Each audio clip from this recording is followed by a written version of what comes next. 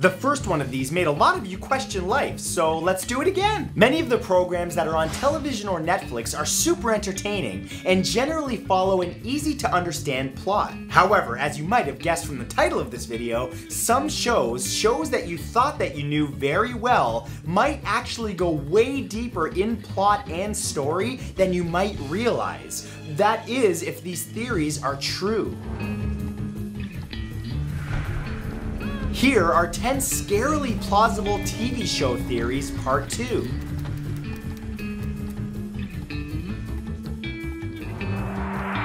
Number 10 is House is an adult Doogie Howser.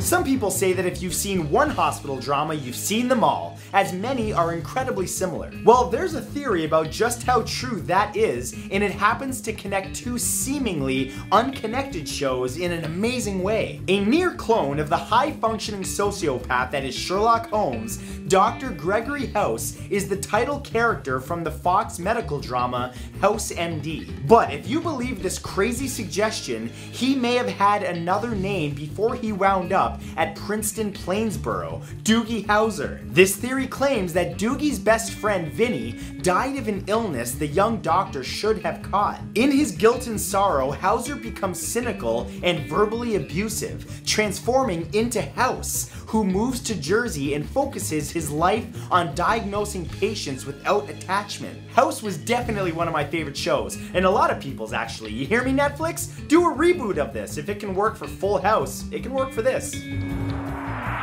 Number 9 is Bayside High is a fantasy world.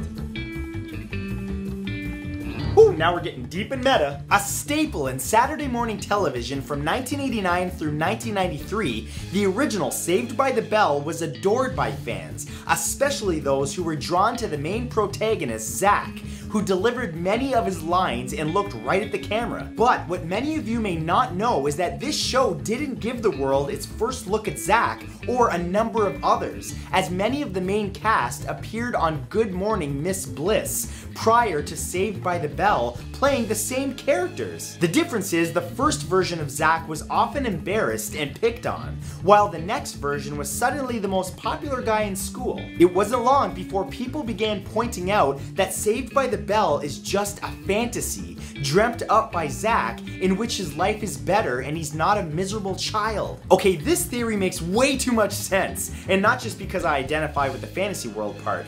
In mine, I ride a dinosaur and have hair, and have a top hat. It's fun. Number 8 is multiple Simpsons. If you've been watching The Simpsons for its entire 29-year run, you may find yourself asking why nobody in the town of Springfield seems to age. Even Maggie's still a baby. They seem to go through different seasons, having annual Halloween specials and various Christmas episodes, and yet no time seems to pass between them. Well, according to one popular theory, there can only be one explanation. Springfield exists in multiple universes. Every time that Homer and Marge tell the story of how they met or when the children were born, the years seem to change from 1980 to the late 90s as recently as 2007. However, if every episode took place in a different universe, it becomes a little clearer. Every time you see Homer, it's a different version. Wait a minute, that means that there's multiple versions of my favorite character, Krusty.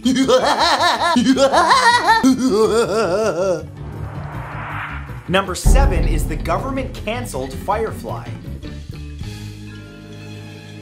Though it only aired for 11 episodes, Firefly received a cult following, which led to a movie called Serenity 2 years after the series ended. But with such a huge amount of support for the show becoming clearer, people began doubting broadcast company Fox's initial reasoning for their decision to cancel it, that being a lack of viewership. It wasn't long before a theory was proposed that gained the support of many fans that Firefly was canceled by the United States government. That's right, get your tinfoil hats out.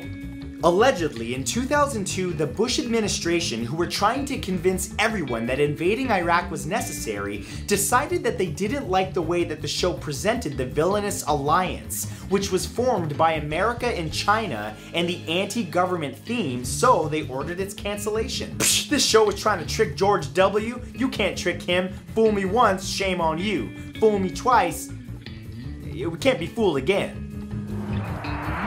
Number 6 is Mr. Howell's drug deal.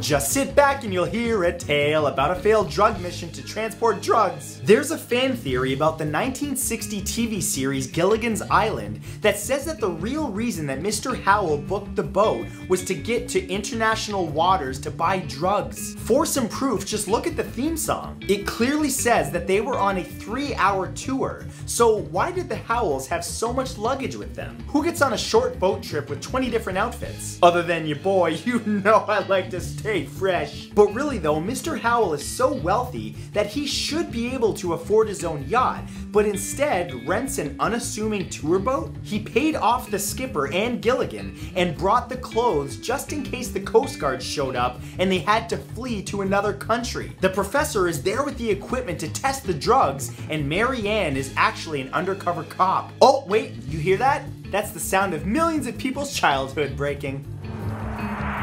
Number 5 is the Scranton Strangler's real identity. Once again, prepare to have your world shooketh. The US version of The Office was a beloved TV comedy, but beyond the laughs, something far more nefarious may have been occurring during the program. A subplot involves a serial killer called the Scranton Strangler, who is mentioned several times and even passes by the office building during a police chase. He's later arrested, and one of the office's employees, HR Rep Toby Flenderson, is selected to be on the jury. Yeah, the thing is that there's a pile of evidence to support the theory that Toby is in fact the Strangler. For one thing, he's never around when there's news about the Strangler on TV. Secondly, he openly laughs about being a juror, though he was sworn to secrecy, and later feels tremendous guilt when a guilty verdict is handed down. Is it possible that the most boring character on The Office is secretly the most exciting and evil? Yeah, I definitely say it's possible. Look at that face. He looks like he's ready to kill someone, go home and eat a tub of ice cream and watch Netflix. Just chill out. Number 4 is the Upside Down is the Future.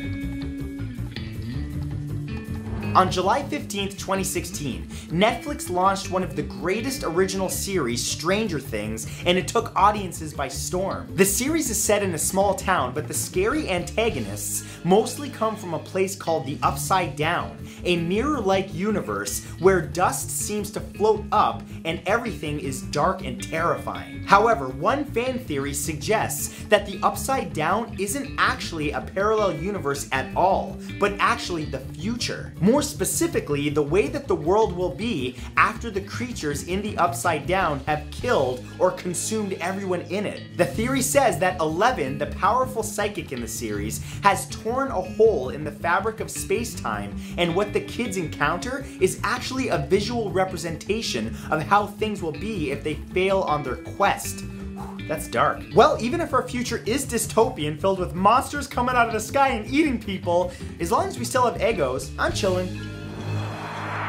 Number 3 is The Fresh Prince is Dead. Now, this is a story all about how Will Smith died and God drove him to heaven. The Fresh Prince of Bel-Air told the tale of the protagonist, Will Smith, as he grew into an adult with the help of his extended family. But there's a sad but believable theory that says that everything viewers saw wasn't Will dealing with real life, but embracing his path in heaven. In the intro to the show, Smith claims he encountered some guys who were up to no good, and that he got in a fight, which resulted in him being sent to stay with his aunt and uncle. But this theory claims that Will was actually killed in that fight, and that the laughs, lessons, and love that he receives over the course of the show's 6 seasons are all part of his journey through heaven. And to put the cherry on top, the rare taxi that brings Will to Bel-Air is actually, apparently, driven by God himself. Would have been more believable if they got Morgan Freeman to drive it. Morgan Freeman, talking about penguins and all kinds of relaxing things. Number 2 is Murder She Committed.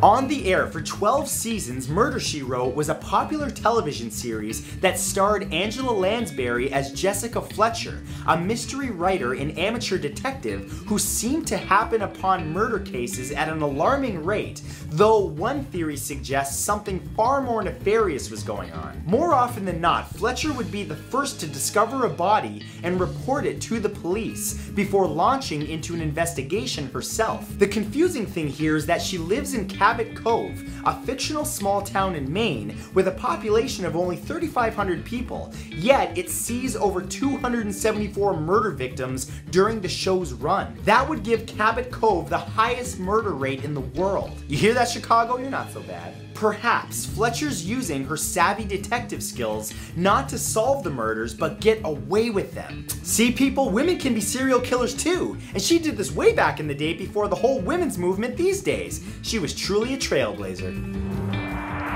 And number 1 is the Breaking Dead theory.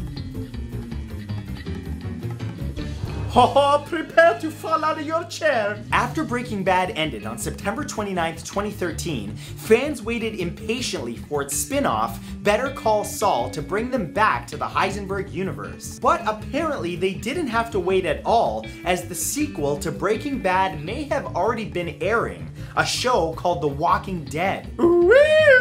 Yeah, just keep following. There are a number of hints that the two shows share a universe, including the blue meth that Walter White creates appears in a Walking Dead episode, as well as even the crossbow-wielding Daryl Dixon refers to a drug deal and quotes a line right out of Jesse Pinkman's mouth. The theory goes on to say that the legendary blue meth that's cooked up by Walter White may have eventually caused the zombie apocalypse in The Walking Dead. Okay, that last one was disturbing. In fact, these are all pretty disturbing because they're so realistic. I bet that these could be a thing. But anyway, let me know what you guys think in the comments below, because this was a fantastic video to make. It actually kind of blew my mind. Hope it blew yours. Fantastic. Bye now.